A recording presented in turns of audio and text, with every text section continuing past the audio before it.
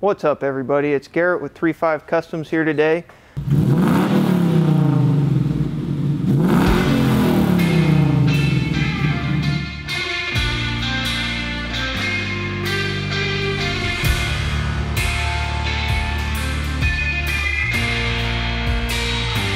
We're here talking about a couple of the Broncos that we finished up about mid last year, 2020. Really excited to show everybody what we've done on these.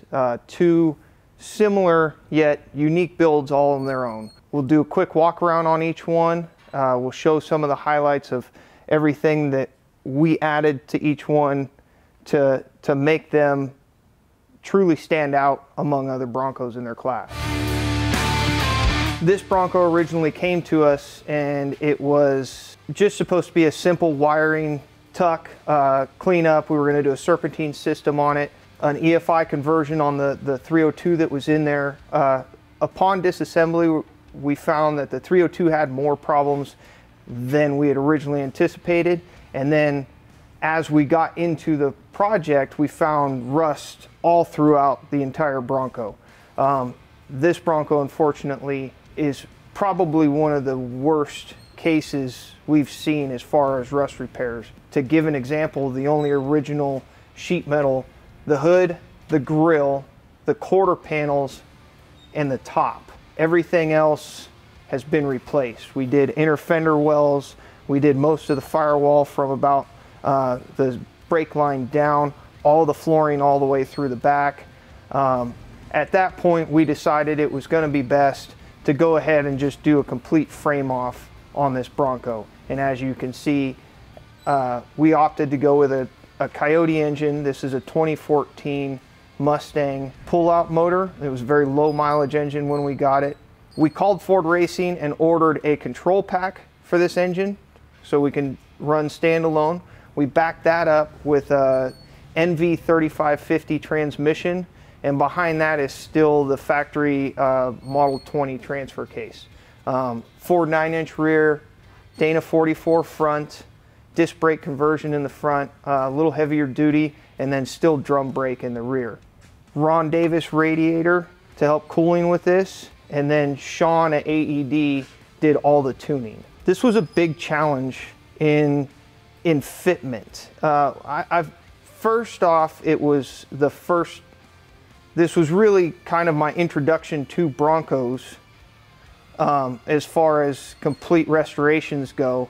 So being that this is a 74 Bronco, obviously the engine bay is very tight.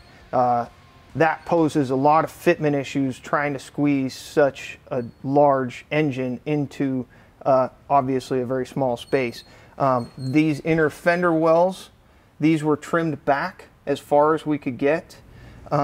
We did BC Bronco's front accessory drive kit on this engine, which allowed us a little more space between the radiator and the front of the motor, but everything's still really packed and really tight.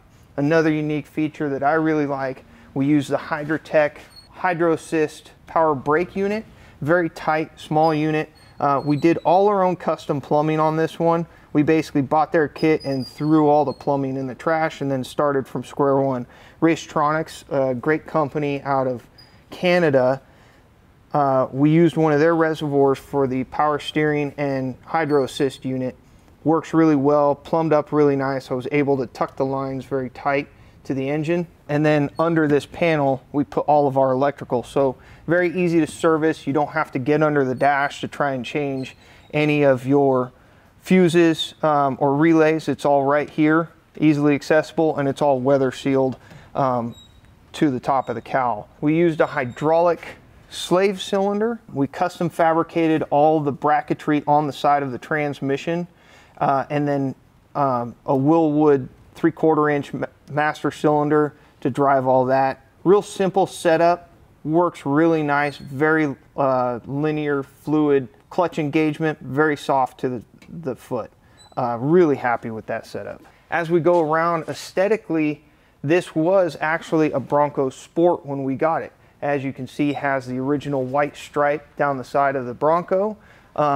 We added our little flair. The customer, the name of his property is 104 Ranch. We contacted Billet Badges. They helped us out quite a bit. We went back and forth on designs multiple times and finally drummed up what we thought would look best on the Bronco. It wouldn't be a loud representation of his personality. Just a nice marriage of his taste and our style to bring this Bronco together just as a final piece. The wheels, one of my favorite unique features. We had these custom cut by Wheelsmith down in Southern California. It took a little bit of doing and just a little bit of back and forth with them, but we were able to come up with a wheel and tire package that gave the Bronco its original look and feel and didn't detract from the originality of this year. When we approached them about doing it, they walked us through the whole process. They were really easy to work with. And one of my favorite things about it was we got to choose the color code on the inside of the wheel. We were able to choose the actual rim finish, and then on the same build sheet, put in all of our specs to ensure that even on full stuff with a 32.5-inch tall tire, we don't have any rubbish. So on this Bronco, we opted for Wild Horses suspension. Jim down there, he's been doing this a long time, and when it comes to a factory frame Bronco, as far as ride quality goes, I don't think anything else matches it. They did a very good job of getting the right spring rates for these Broncos and making something that not only is easy to install, but is also very roadworthy. It rides smooth, it's firm, but it's not jarring, and all in all, just a really great product. The only thing we added, our special little touch, is we had King Shocks actually build us a custom set of monotube shocks for this. They work really well, they dampen extremely well, and I couldn't be happier with how they went in. I didn't need to make any weird spacers, nothing goofy. They bolted right up. Everything worked and jived the way we wanted it to, so very happy with that. So we'll move on to the interior. Danny at DJ Designs down in Hayward, we kind of gave him free rein and he knocked it out of the park. The carpet is, if I remember right, a factory Mercedes carpet. We opted for a very soft suede headliner, and then just stayed very traditional black, something that wouldn't feel like it shouldn't be in a Bronco, but also has a lot of class to it. So a nice low back seat that still folds forward, easy access to the rear, and then Danny kind of did his own thing from there. Very nice tight fitting door panels, did his own custom dash pad. He actually covered the electric motor and windshield wiper assembly. There's a big arm that goes underneath here. Danny was able to make most of that stuff hide and disappear, considering how little space he had to work with. This one, again, we opted for power windows. We left the factory wing windows in, again, to try and keep everything feeling factory. They work really well. We've used these kits from New Relics on this build and the one we'll get to next, and a bunch of our other projects, and we have nothing but great things to say. Very smooth, easy installation, uses factory mounting hardware, and goes right in like it was meant to be there. Obviously, we put air conditioning in, custom pedal assemblies, and the drive-by-wire unit, we used a low-car pedal so we could hopefully match the rest of the pedals in the Bronco. One thing we did do on this one, a little unique, we actually put our own roll bar in. It has 3-point shoulder harnesses like a modern car. Very comfortable. It gets away from some of the things we found on the other Bronco was we were getting door dings from letting the seat belt go back in and retract back into its location. By going to the shoulder harness, we've reduced a lot of that and also increased a lot of the comfort getting in and out of the car and also driving down the road. Real happy with how that came out. Fits really tight. It's actually a 3-piece roll bar with chromoly knuckles in between each joint. So the knuckle itself, the joint, is stronger than the physical cage. So we feel real confident that it is not only aesthetically pleasing, it's also safe. So we wanted to give the openings more of a factory feel and really a streamlined product that people wouldn't even notice was there, was kind of the approach I was taking to these carpet trims. Hammer Fab, great company, helped us out. They supply the tooling that we use to do the indentations around the screws.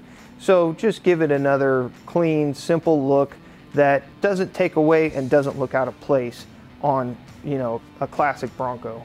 As you can see, we added amp steps to this Bronco. It's a great addition for anybody who likes to get in and out and doesn't want to hop, or for that matter, tear up the edge of their seat every time they get in and out. They move up cleanly. They're completely concealed underneath the Bronco when everything's installed. That's actually a part we make in-house, as well as the adapters to actually bolt those to your factory rocker panel on the Bronco. They tie the rocker panel to the floor structure, creating a triangulation point that supports the entire rocker and step assembly, so you don't have to worry about deflection or cracking paint around any of your openings. At the back of the Bronco, we try to keep the spare tire in the original location. The wheel offset, obviously not being factory, did require a little bit of fabrication to make some brackets to actually support and hold this wheel and still actually put the factory hubcap back on. It still swings out just like the original. And then we can actually open up. On this one, for the back hatch, we opted to use hydraulic strut assembly rather than the factory hatch supports. In doing so, we got rid of a lot of interior noise as you're driving down the road when this hatch is closed. Obviously very sleek, streamlined, and they help as well when you actually close. They actually snap the hatch closed. Really nice feature. And again, just smooth, makes it feel a little more modern. Factory tailgate hardware other than being all stainless. And then at the back, we added a couple touch lights so you can see where your cargo's at. The rear seat is actually a tuck and fold assembly for a Jeep that we had cut and modified so we could use in a Bronco, and again allow more floor space in case you need to add more cargo to the back of your Bronco. So something that's not off the shelf and more custom and built specific for this Bronco.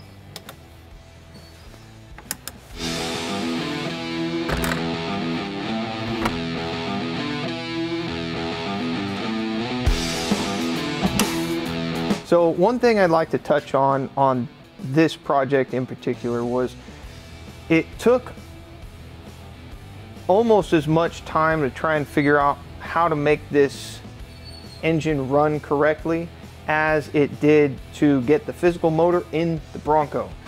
We chased a couple gremlins, mostly tuning wise, and it wasn't until we stepped up and got introduced to Sean over at AED Tuning that we really made this project come to life.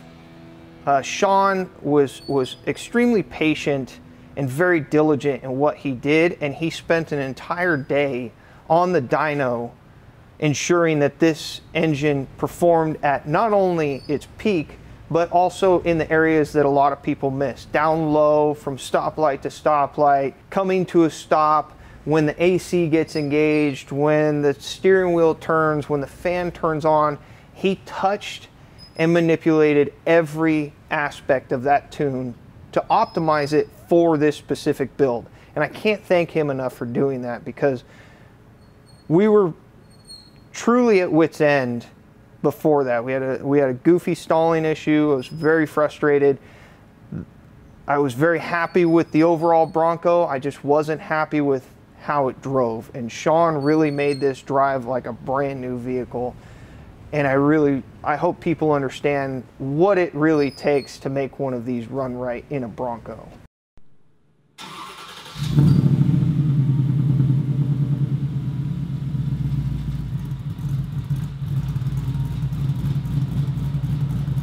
So another thing, Sean was able to squeak out a fair amount of horsepower, considering the fact that a Bronco, you're limited in exhaust sizing.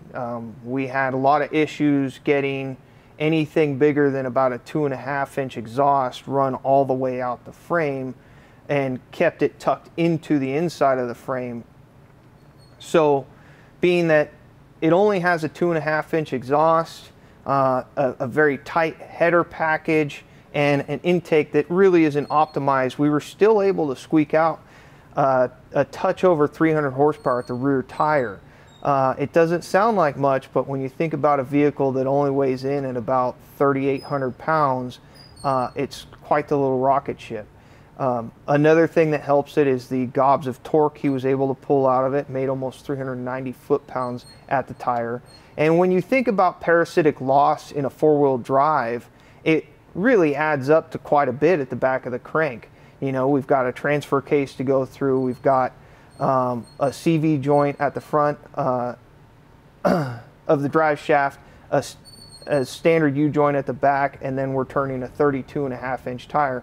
We're making almost 400 horsepower out of an engine that was pulled out of a car and put into something that wasn't designed for. Being the space limitations that we have, we're very proud of how much power and how well this thing drives with this combination.